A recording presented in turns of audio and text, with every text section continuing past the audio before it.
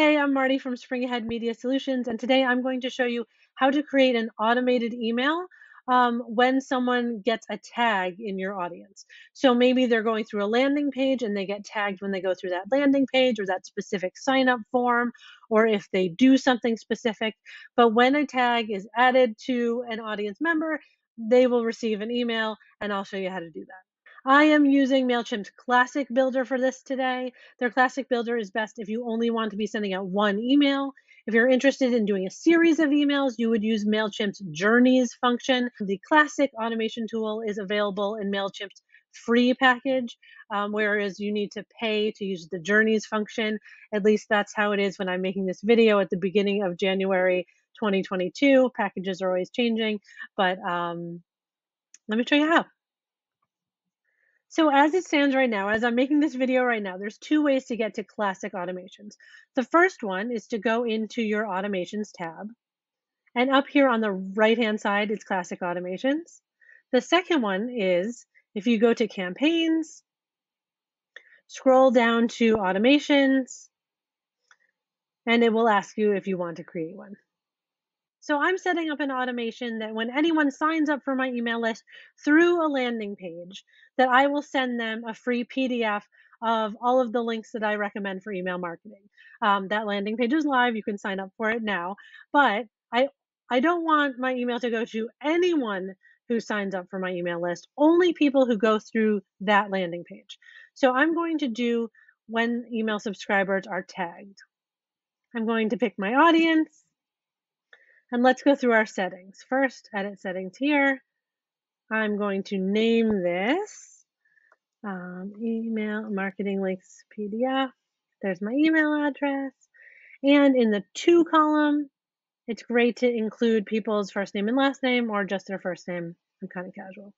We're going to set up what tag we want it to be tagged. So when people go through that landing page, I set it up that they'll be tagged with email marketing links download. Fair enough. And if I want a delay, I do not. I want this email to go out immediately. If at some point you wanted to change this tag, that's where you would do it. This trigger. That's the difference between a campaign and an automation.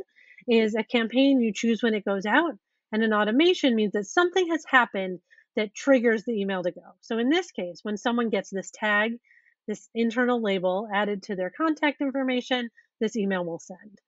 I'm going to schedule this to go out every day, all day. This filter here allows me to be even more selective about who gets it. And then the post action means that I could add a tag to them after they receive this as a note that they received it or something like that. I'm just going to design the email.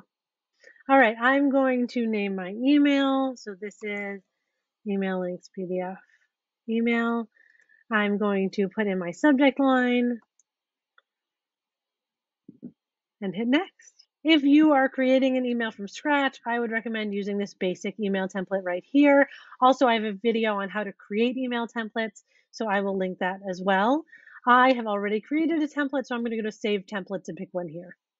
So I've already gone through the process of designing my email. I have some custom graphics here, welcoming folks to my list, telling them what to expect, and of course, offering that free download. Let me show you how to link a file. I'm going to go over to this button here. It's always important to have a button. And I'm going to go to File. I'm in my Content Studio. I would just upload that file into my Content Studio, click it, and insert, and it will attach it so it is downloadable when they click that button. Once everything's all set, we're going to start this automation. So save and continue. Next. And we're going to start sending. Right now, this automated email is active. If you wanted to make changes to it, you would edit it here. You would have to pause the email in order to make those changes. And then once they're all set, you would restart. Well, I hope that that answered all of your questions. Nothing is better than automations, and a welcome series or a welcome email is a great place to start.